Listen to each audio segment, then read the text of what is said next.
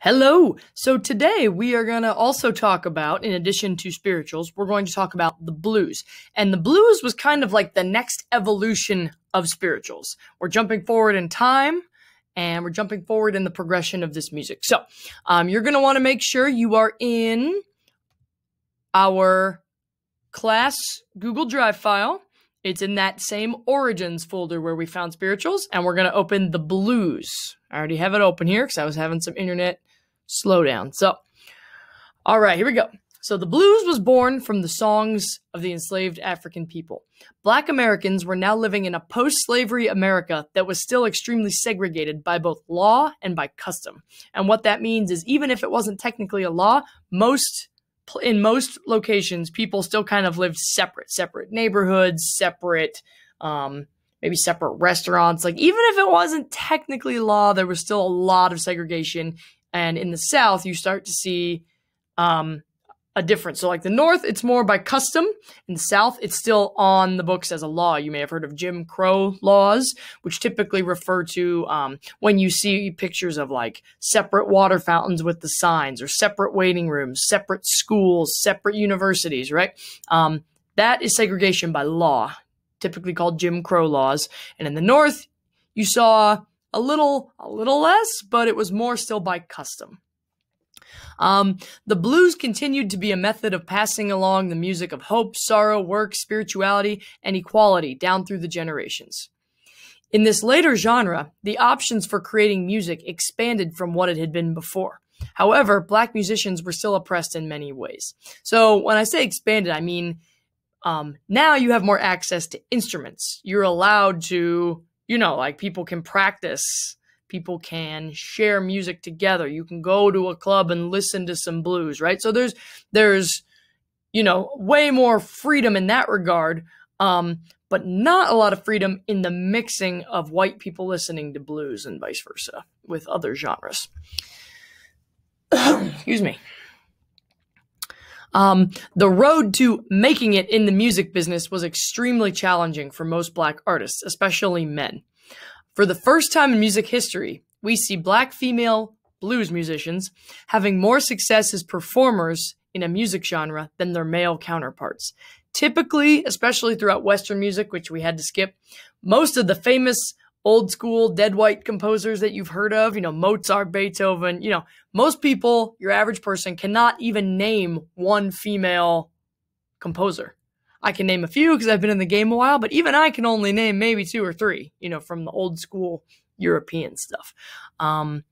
So music has always been very male dominated. But in the blues, for the first time, due to racism, which is ironic, we see women blues singers actually selling records and male blues singers not so much. And the reason for that typically was Black males were found to be more threatening. So the only way a Black blues singer could really make it in the business was to dress up as like a caricature of themselves, almost like they were a clown. You may have seen the old videos of wearing, like, Black men would exaggerate their own features with makeup and wear like almost a clown suit, and they would come on stage and they'd be kind of silly and kind of slapstick comedy. And they'd sing, but it was like they were almost making fun of themselves, and not in like a self-deprecating cute way, in like a super self-loathing way, which is like when you watch those old clips, it's like super uncomfortable. But the Black female blues singers didn't really need to do that to sell records. They were seen as less threatening. So, okay, well, I kind of explained that in that last paragraph. Early 1900s, Black male blues musicians could often only achieve record sales and live performances by dressing comically in costume and makeup and performing as a caricature of themselves. Next paragraph. The contribution of blue notes is very important to the distinct blues sound. Blue notes are minor scale, borrowed, lower notes that add a hint of sadness in a melody. So, here, let me grab my guitar real quick. So let's see. So here's a little major riff. I'm going to go do, re, mi. Do, re, mi. Very happy, right? If I make it minor, do, re, mi. kind of adds a little sadness, right?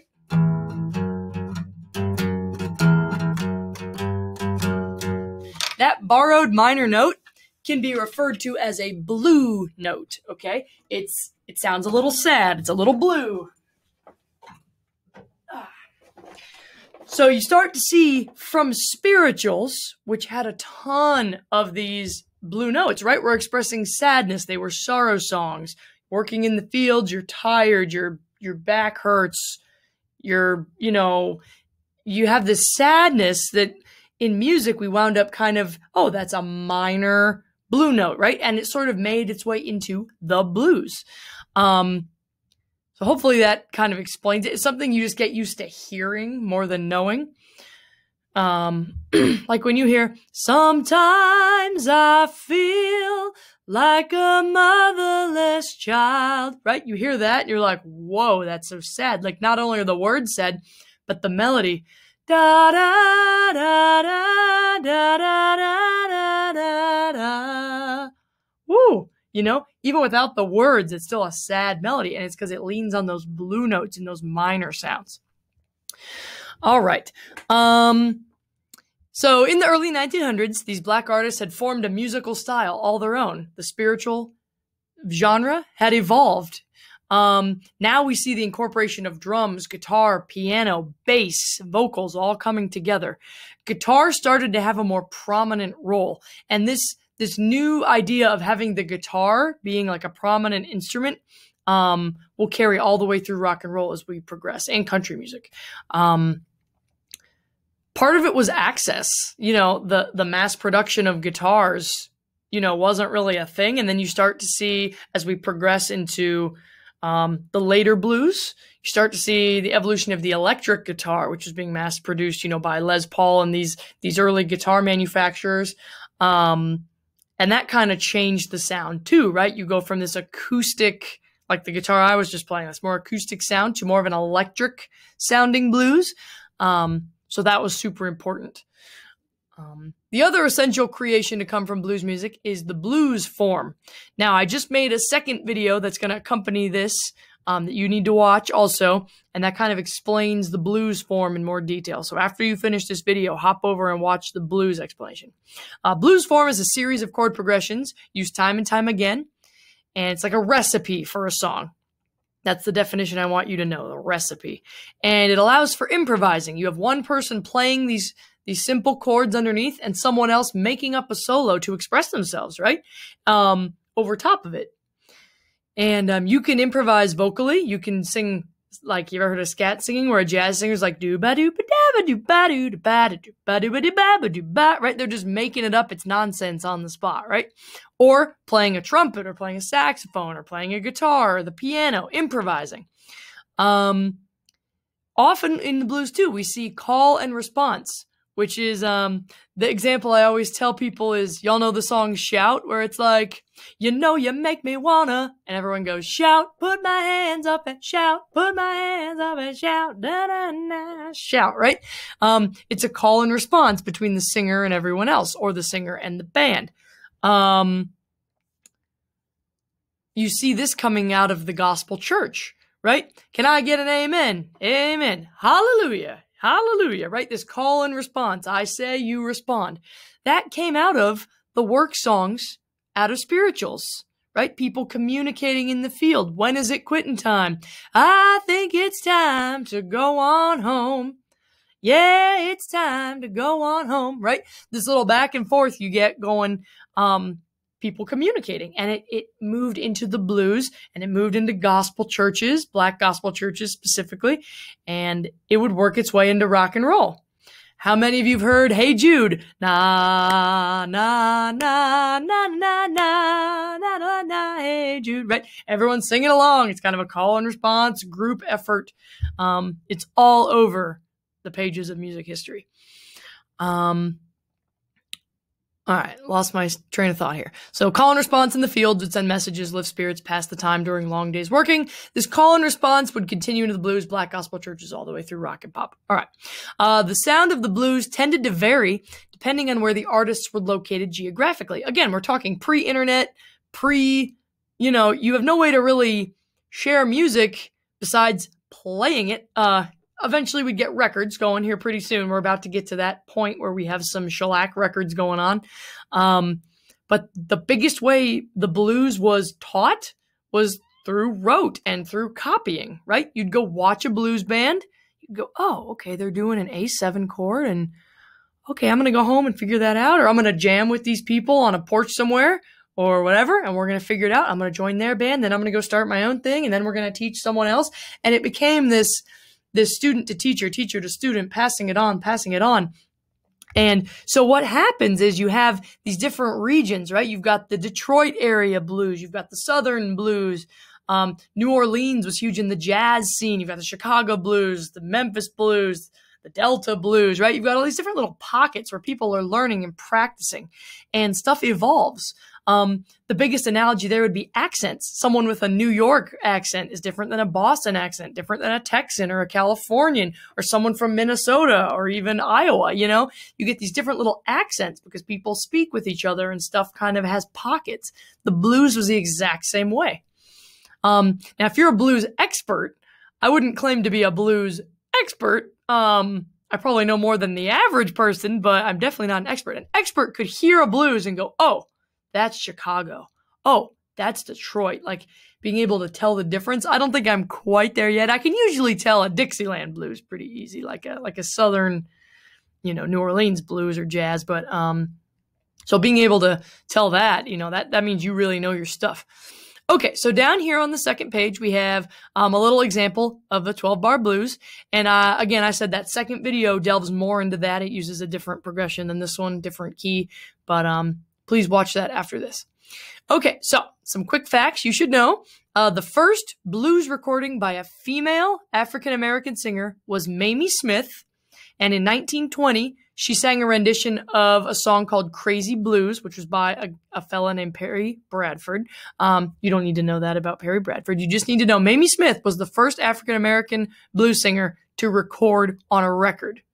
And when we listen to this recording here in a bit, obviously it's on Spotify, but you can hear the old crackles and pops. It's the old school record. It's so neat. It's going to sound a little strange to your ears at first because we're so used to like computerized music, but it's kind of neat to listen to. It's almost like you're listening back in time. That was recorded 100 years ago this year, 1920. How crazy is that? You also need to know that W.C. Handy is typically called the father of the blues. He was a trumpet player, and he sort of kind of set the stage for the blues. I'm going to read you this little clump here, this little paragraph from his autobiography in 1941. In his 1941 autobiography, Handy wrote, "A lean, loose-jointed Negro had commenced plunking a guitar beside me while I slept. His clothes were rags. His feet peeped out of his shoes. His face had on it some of the sadness of the ages. As he played, he pressed a knife on the strings of a guitar in a manner popularized by Hawaiian guitarists who used steel bars. The effect was unforgettable. His song, too, struck me instantly. Goin' where the Southern crossed the dog. The singer repeated the line 3 times, accompanying himself on the guitar with the weirdest music I ever heard. The song referred to the crossing of the Southern and Yazoo and Mississippi Valley Railroads in Morehead, Mississippi. It was nicknamed the Dog or Yellow Dog." So this instance, W.C. Handy's at I think it was a train station, right? And he sees this guy with a guitar, and he's using, well, I'll demonstrate as best I can. I'll use a pair of scissors to represent our pocket knife here. So he's sitting there. Again, I'm not a great guitarist, but so he's using the knife against the strings to create kind of a...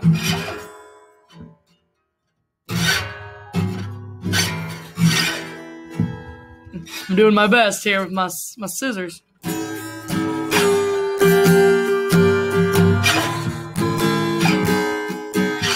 Okay, now, obviously you could go on YouTube and find someone infinitely better. I'm just showing you the sound, kind of haunting...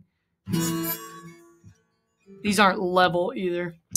I wish I had a flat pocket knife here with me. But you may have seen people using slide tubes before, right? Where it's a little metal tube they put on their finger and they go, wow. I'll post a video of someone who actually is doing it properly. But I just kind of wanted to give you a taste of what that sound, is like.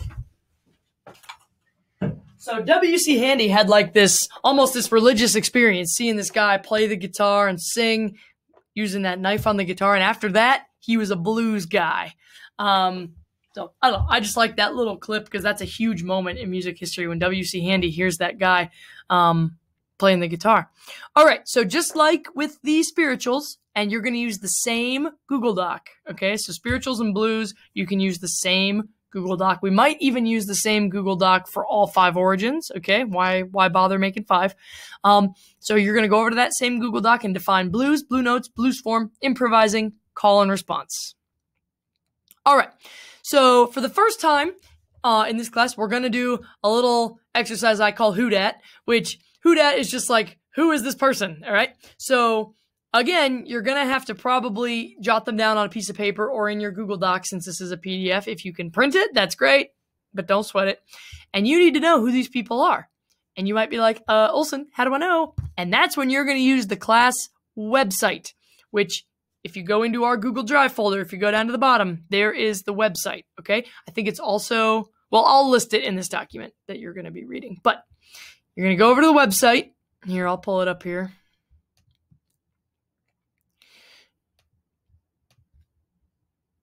Ooh, it's raining. I can hear it. Okay.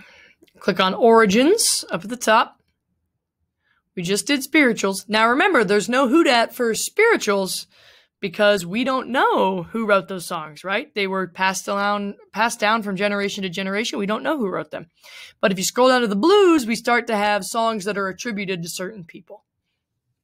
Okay, so like here, we have W.C. Handy, the Memphis Blues, and this all correlates to Spotify. Okay, Mamie Smith, Crazy Blues, Bessie Smith, Nobody Knows When You're Down and Out, Gertrude Ma Rainey, Runaway Blues, Robert Johnson, Sweet Home Chicago, Arthur Big Boy Crudup, That's All Right. Getting a little later, we have Muddy Waters, Rolling Stone, or the Catfish Blues, and Howlin' Wolf Spoonful, and B.B. King, The Thrill Is Gone. Now, these artists also go in chronological order. So, all the way to W.C. Handy, who's the father of the blues. This is the guy who heard the man playing at the train station with the knife on the guitar and was like, what the what? And became a blues guy. All the way to B.B. King, who, I think he passed away within the last 5 years. So, much more recent. I think B.B. King passed away. That's sad when you have to check. So many people, great musicians, have died in the last few years. You really need to check these days. 2015. Okay, so he died about 5 years ago. Rest in peace, BB. But, so the website will show you who the people are. And also has these YouTube videos. If you have good Wi-Fi, you can listen to them on YouTube as well. If you do not have good Wi-Fi, I would not recommend, especially if you're on satellite or, if you're on HughesNet or Windstream, whatever it's called, don't use these YouTube videos because they'll suck up all your bandwidth and you won't be able to do anything else, okay? All right. I'm going to close the website.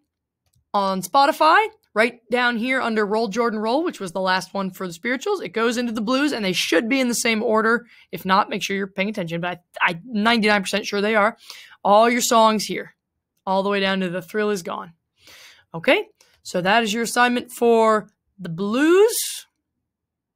Oh, and here's your listening jots. So when you're listening, make sure you're making your jots, just like spirituals. We're going to do that every time. Okay? So you need to know the definitions, the who dat, and do your jots. And that is your bit for the blues. All right? I hope you guys are doing okay. Please let me know if you have any questions. Bye.